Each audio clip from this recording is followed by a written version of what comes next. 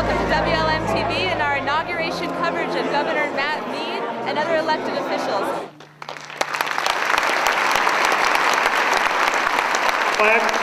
Who will be joined by his immediate family, Carol, Mary, and Pete, who will hold the family Bible.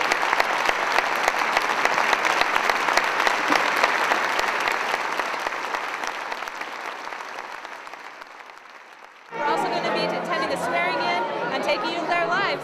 I state your name. I, Mead, Solemnly swear or affirm do solemnly swear and affirm that I will support, obey, and defend that I will support, obey, and defend the Constitution of the United States the Constitution of the United States and the Constitution of the State of Wyoming, and the Constitution of the State of Wyoming, that I have not knowingly violated that I have not knowingly violated any law related to my election or appointment, any law related to my election or appointment, or caused it to be done by others, or caused it to be done by others, and that I will discharge the duties of my office with fidelity. and that I will discharge the duties of my office with fidelity. Congratulations. So thanks for joining us on WLMTV. The All City Children's Chorus Concert Choir. Artistic Director Diane Hultgren, accompanist Anna Mummert, instrumentalists Marianne Fritz, John Fritz, Debbie Matthews, and Bob Matthews, and Executive Director Marianne Fritz will sing Inspirare Spirito and sing composer John Fritz, and Sing for Peace, composer Jim Papoulis.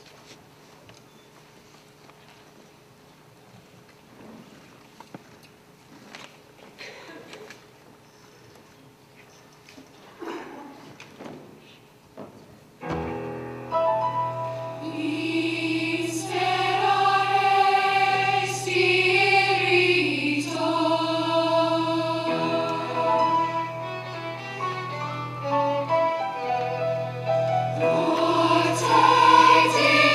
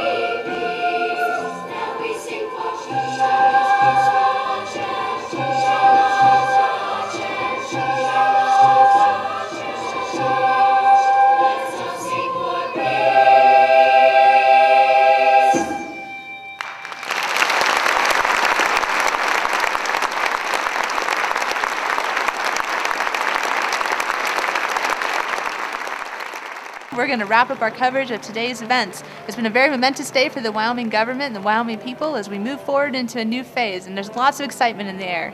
Thanks for joining us on WLMTV, and we'll see you next time.